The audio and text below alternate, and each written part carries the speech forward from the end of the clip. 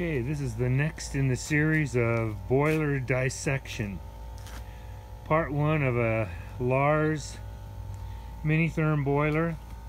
This boiler was installed in a basement that they were digging out and lowering the floor. So this boiler was actually suspended from the ceiling for several weeks as they dug the basement out.